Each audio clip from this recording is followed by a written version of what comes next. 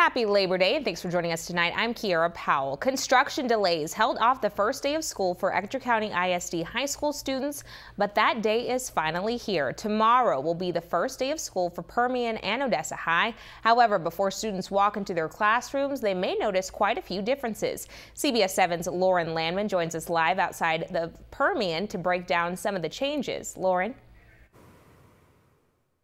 That's right. All high school age students will be having to wake up just a little bit earlier than what they're used to this year, and everyone will be seeing some new and younger faces on the high school campus. That's because times have changed due to construction updates, and ninth graders have been added to the high school roster.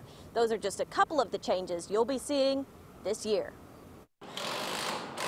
New buildings, new rules, and new students is something all high school students and parents will face this school year. Many high school students spent the last 2 weeks relaxing and soaking in that extra summertime because the new buildings weren't ready. What'd you do for your extra 2 weeks?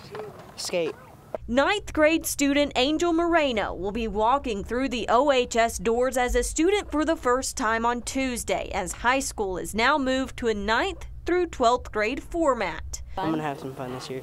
Other than starting high school, there are some big changes coming his and every other student's way as he prepares to put on a backpack and put up the skateboard. What are some of the changes that you know happening this year? Time. That's the biggest change students are talking about. Because of the delayed start to school, classes will begin 10 minutes earlier, starting at 8:40 and end 15 minutes later at 4:25. We can't really do anything about it. I mean, the school wasn't done in time. So, I mean, just get it over with while we can. And to make sure you arrive on time, OHS students need to focus on new traffic signs. Old ways of driving up to the school steps are no more. One-way streets now border the main entrance with specific designated road entries and exits, a change many will definitely have to get used to. If you'd like to take a closer look at the OHS drop-off map, all you have to do is go to our Facebook page or our website, cbs7.com. We have posted that there for your convenience.